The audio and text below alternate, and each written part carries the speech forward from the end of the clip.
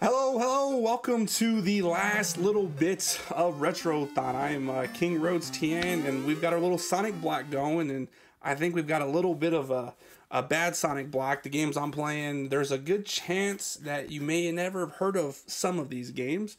So we're going to jump into the first game that we're playing today is going to be Sonic Labyrinth. This is a Game Gear game. And we're just going to kind of jump into it and explain how it goes. It's going to be pretty interesting here. So let me make sure I turn on my hotkey so I can actually run the timer. All right, now we're good.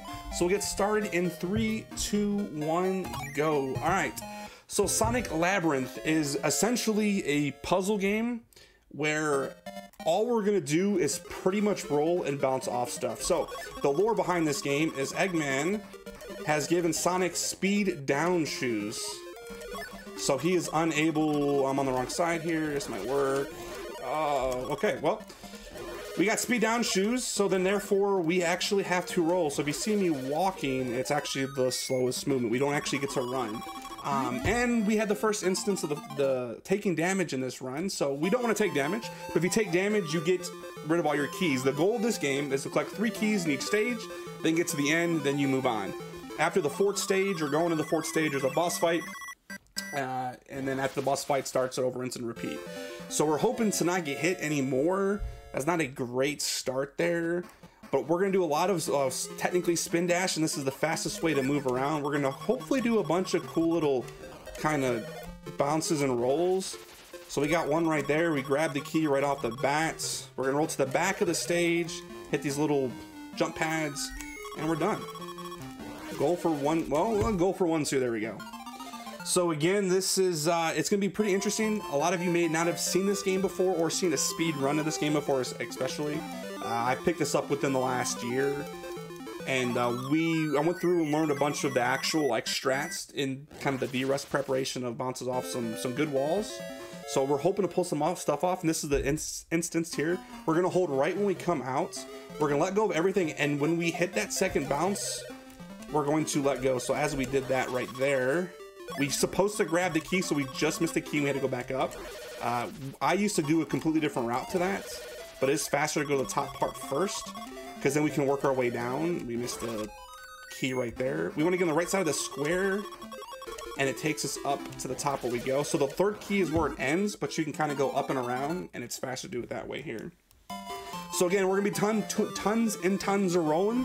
And the boss stage is kind of a half auto scroller than half boss stage. So the first part of the stage, we're just going to grab rings. So how rings in this game work is essentially if you get hit with rings, you lose them all, no matter how many you have. You cannot pick them back up. But then each boss stage is going to have some loose rings. So I'm going to grab a set here. It doesn't really matter how many I grab. I'm going to hold all the way up, and I'm not going to press any more buttons. We're just going to roll all the way down. We don't need to worry about getting rings once we have some. So if we take damage, we lose them all. There's going to be a singular ring in a couple corners, so you can use that as extra hits if you need it. Hopefully we don't. This boss will have a tiny bit of RNG, I think, towards the beginning of it. Hopefully I don't get bounced out of a random direction, so we'll see here. So first thing we're going to do is we're going to roll all the way up to dodge these little enemies here. So this is just the first phase. A lot of bosses have kind of this phase where it just shoots little miniatures of itself. So when it pops up, I'm going to hold down, and I'm hoping that I don't get hit by any of these like little bombs, that I can stay in the middle, which looks good. And look at that, fight is done. Sometimes those little bombs will bounce you sideways, and then you get thrown off. After a little bit, if you don't kill him in the middle, he'll move to the side, and he'll kind of like teleport around. So killing him in the beginning spot, fantastic. So that was a awesome quick boss fight. We take those. All right, so now we're going into Act 2, I guess. We're going Labyrinth of the Sea. So each stage is Labyrinth of the, and you kind of go from there. So this one has a bunch of cannons. If I mess up a cannon, it's a long way back to get where you're going, but we should be good. So the interesting thing about this run and me, so I learned this run without doing a casual playthrough. And what I mean by that is that is super unfortunate. 3 keys are missing. There's 2. 3rd should be up here somewhere.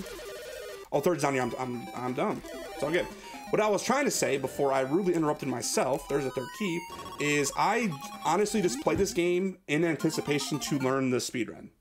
I watched the speedrun right away. I have no casual playthrough. I didn't go through and explore the levels. I didn't care about finding stuff, secrets, whatever it was. I just straight up watched the speedrun and try to play the game to be as fast as I could. So there's a few of these levels that if something were to go wrong and I get lost, it's very hard for me to come back because I actually don't know the layout of the levels outside of what I'm supposed to do for the run. So we're gonna kill the enemy first. We're gonna lose the key. The key is gonna go to the bottom right of the screen. What's gonna happen here is we're gonna get this and hopefully go fast enough to where the key is still there, right here. There we go. So we didn't have to go back and collect it. It's faster to go through and do that. We'll do that one more time, I believe. Where we're gonna kind of leave a key and then kind of come back to it. But we're gonna get out here. We're gonna go up and there's the exit force 2-2. So that is halfway done with the second act. Act 3, I have a chance in some practice runs. I've had some weird bounces that's taken me to the end of the stage. You gotta backtrack. So I'm gonna take this kind of normal, I guess, and go a little bit slower to make sure I don't mess up where I'm supposed to go second here. So we're gonna do that, because before, if I come out holding left, you can get a bounce off a wall and kind of go around this enemy and you get landed perfectly, but I'm just gonna kind of walk and make my way here. There we go. And then you can hold one button and you get all the way down. Come on, go all the way down there, Sonic. Thank you. Perfect. Right here. We're gonna hold up, get all the way around there. Then we get to go to the bottom of the stage here. Oh, there's spikes. We're good. Okay. Perfect. I can get there at about a 159 if I get the good first bounce. But again, we wanted to go slow because if I miss the first key, then what happens is I go basically to the end of the stage and I gotta kind of traverse all back around. And we don't want that. So there we go. So we're back to done with that. Now we got 2-4 boss. This is the worst boss fight in the whole game. This boss is essentially the run killer of all run killers in the whole game if you're gonna have a level. So there's a few levels in this game coming up that are kind of my trouble levels, if you will, but for boss fights, this is RNG. So what's gonna happen is the same thing gonna happen here. We're going to grab some rings. We're gonna go to the top of the screen and we're gonna do nothing once again. And we're just gonna roll all the way down. Now, this is the boss that he's a crab boss, right? So at the very beginning, he's gonna shoot little crab minions at us, kind of like the other boss had the little minions of itself, all right? Then it's gonna stay on this top level, this top floor, and it's gonna randomly open up at one of 3 entrances, and we're gonna try to time when we can get this. Now, you can get it a 2 or 3 cycle if you're really lucky. However, a lot of times, I'm hoping just for 1 hit each time, which would be ideal. So I'm gonna be in this top right-hand corner. Once he's done shooting, you're gonna hear a noise. There it is. There's one. I think only 1 hit from that. Nope, I went too early. I thought I hit it. I got it though. Nope. Hey, I'll take that. Oh, we take those. That was a pretty clean fight. It looked pretty dramatic. I made a little bit, but we're still good. We're still good. But that boss opens up randomly, and it can stay open kind of randomly as well. So it's nice. It kind of cooperated with us here. The next 2 boss fights aren't too bad, but the stages get a little bit harder. So now we're in 3-1. So I'm gonna hold all the way up here. I'm gonna go around, and we're gonna kind of skip around here a little bit. I got the key early. Let's go. Normally I wait for that little snake enemy to go to a different spot. I've been practicing on getting them a little earlier, which fantastic job there. So we're gonna hold right. As you hold right, Sonic will move a little bit on those little tiles, a little bit farther versus standing still. And then we're going to the second key up here. So then this key, so normally what I used to do is I used to get this key, this last key we're getting next. Now this enemy here control the crap out of us. I'm hoping to avoid that, which I do. I'm gonna go nice and slow. That's fine, perfect. He shoots missiles. The green floors make you go slow when you roll on them, but there's a trick to where if you come out of your spin dash and like stop it and slide, you can slide over those tiles. Well, if you slide over those tiles, a missile can hit you. So we took it a little bit safe to not lose more time. So that works. 3-2, I think 3-2, I have a chance of dying here. I'm gonna go for the fast strat. Yeah, that's fine. I got it, let's go. So that's the only time I should die in this run. Could die is if you don't make the platform, you fall to the pit and it has like lava and spikes on the bottom, and it shows Sonic just falling into it and dying. So if you miss that platform, like it's this really tight cycle there. And I go for it every time, and you can die. It's only like a 7-second time loss or so. If you do die, you do have to start the stage all the way over. But it's the beginning, so it's worth the risk. There's our key right there. We're actually just gonna skip this key because it's faster to do what we're about to do right here.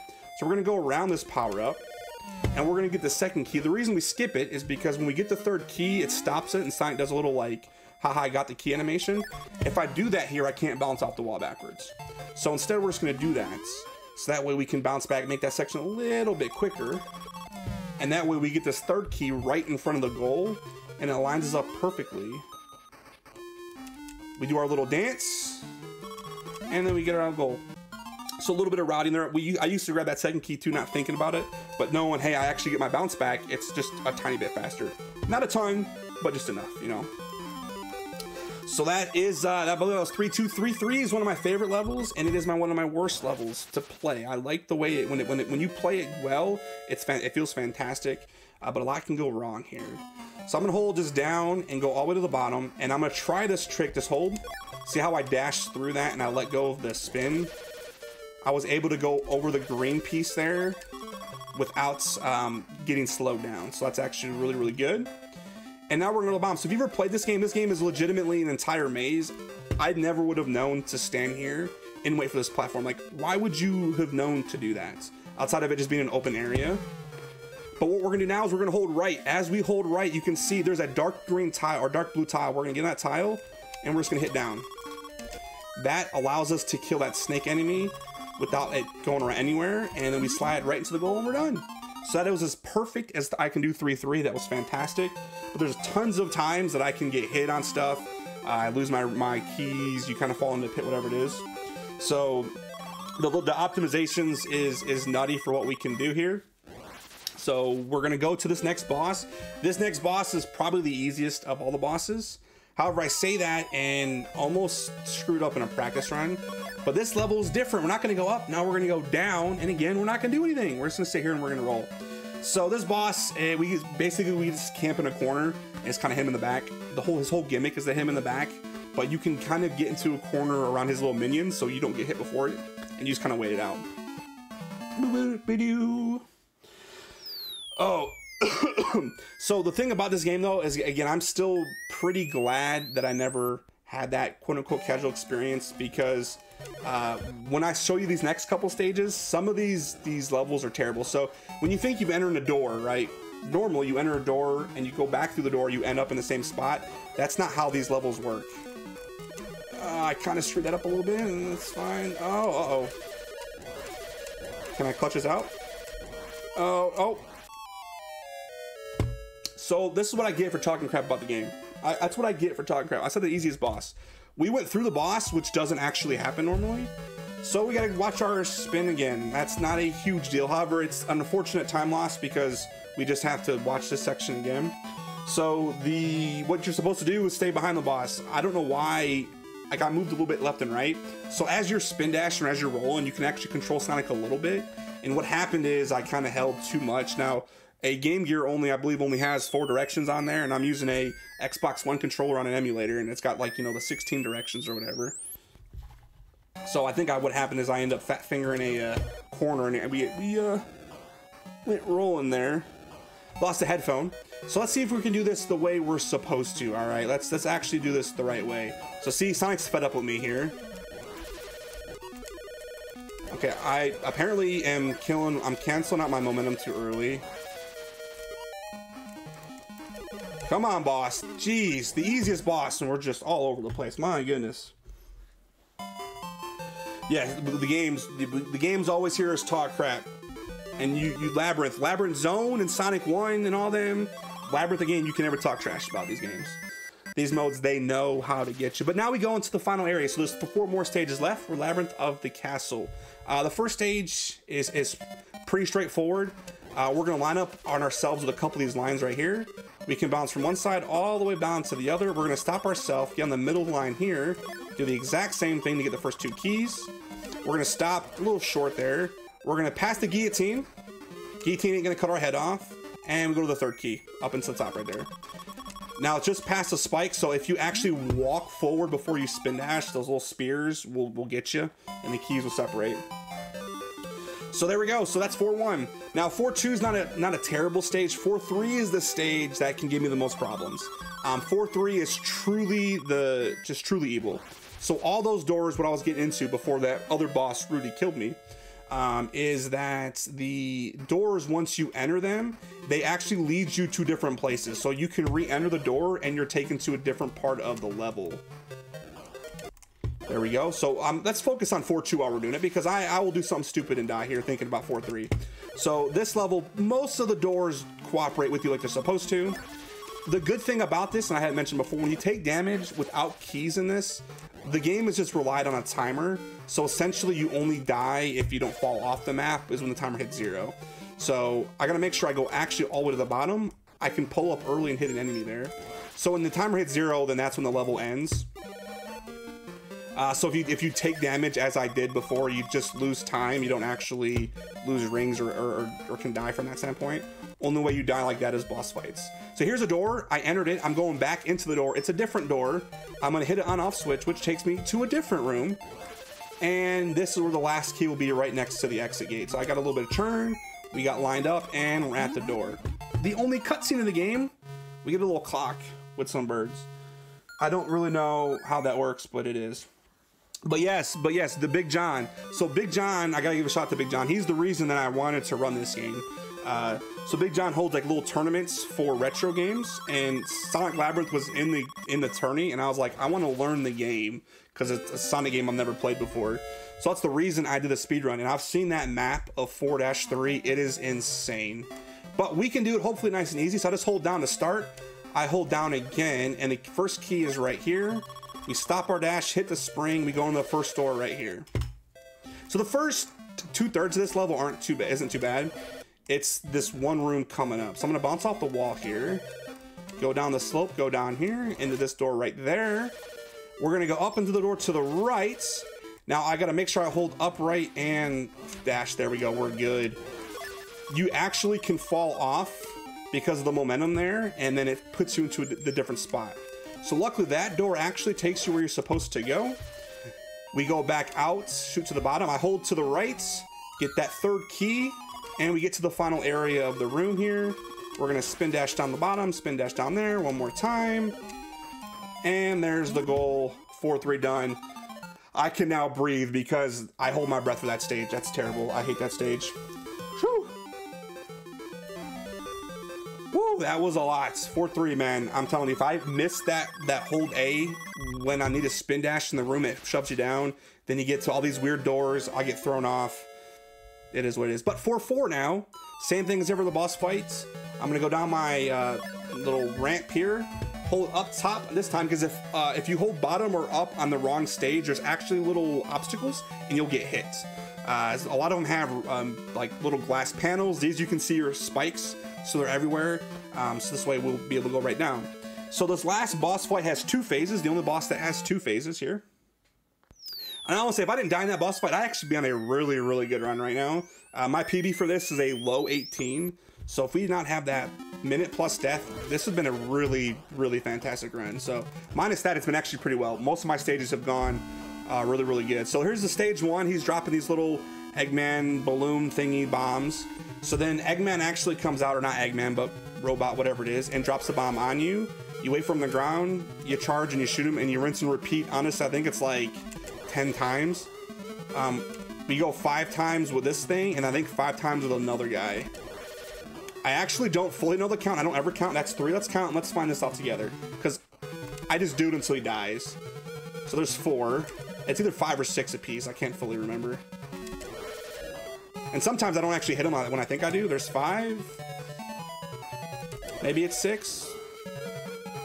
There's 6, okay. Then he changes to just his head, and he shoots. That's not good. All right, let's focus up here. So he shoots his like little laser outs. All right, so I'm just gonna make sure we don't die here. We're gonna focus up, because then I have to redo that again. So we're gonna walk forward to make sure. I think we got one more hit, maybe.